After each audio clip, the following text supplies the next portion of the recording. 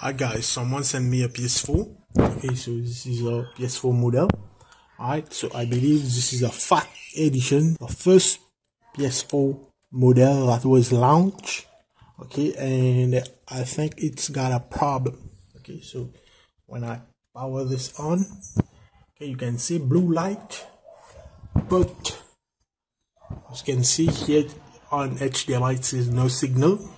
And for this problem, guys, I've tried reboot to safe mode by holding this power button, and here two beeps, but it doesn't want to go to safe mode. Okay, so I believe this problem is a blue light of death. Okay, BLOD. This is a problem. If you have a PS4 and it's showing something like this, the blue light of death, alright, don't despair, alright, because this can be fixed. Today let's go and I'm gonna show you how we're gonna dismantle the whole thing, and we're gonna do a deep cleaning and maybe apply some new thermal paste. Just listen to the fan. As you've probably heard, it is doing some loud noises. So I believe that it is very dusty. Okay.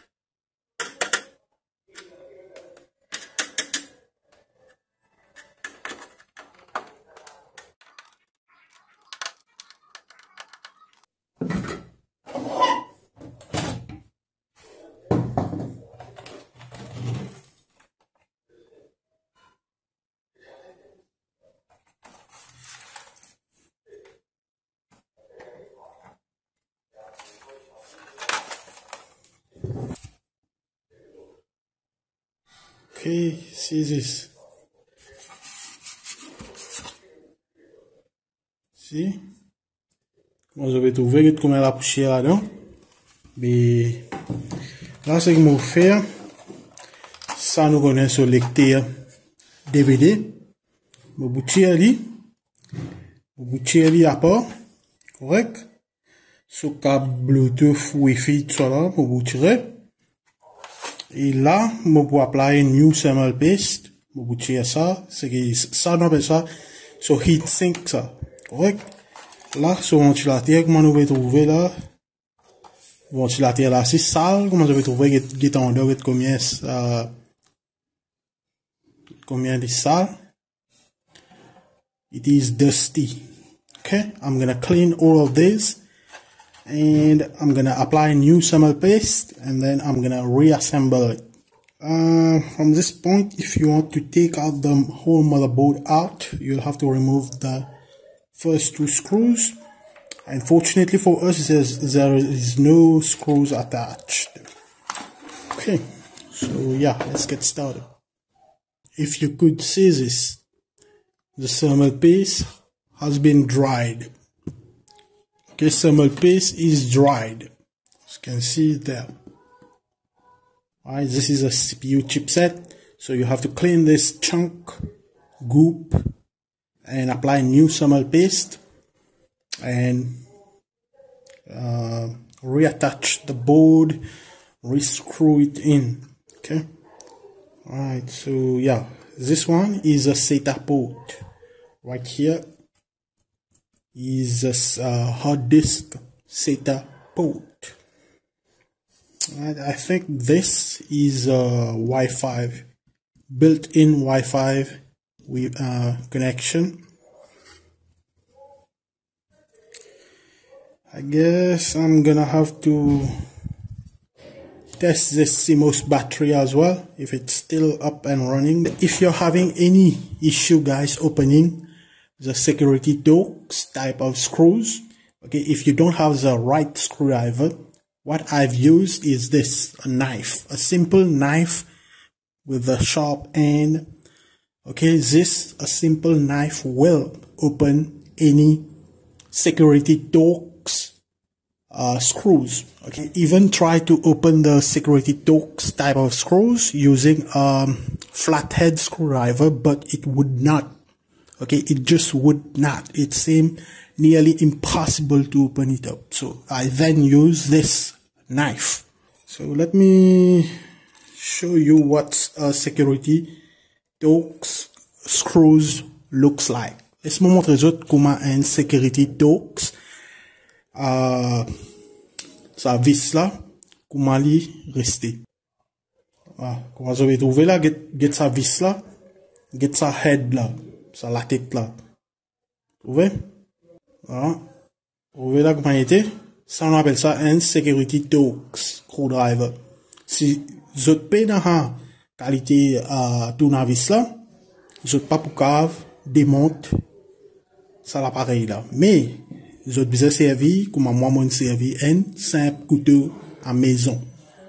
Alright, so after deep cleaning and reapply thermal paste, alright, as you can see, I haven't put the back over yet, and I've connected each and every cables. So now it's just a moment of truth. So let's see.